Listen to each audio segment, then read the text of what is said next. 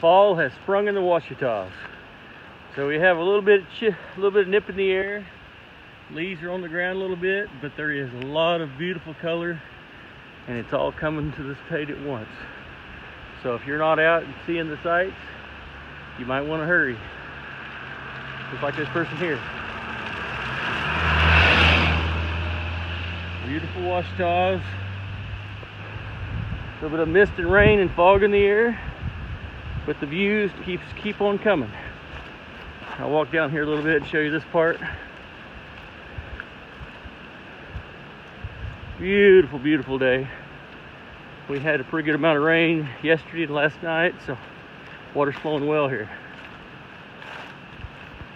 I'd say at least another good week and a half of color, possibly 2 when the beech trees break. So anyway, I thought I'd shoot this video and kind of show you all the pretty colors on the ground.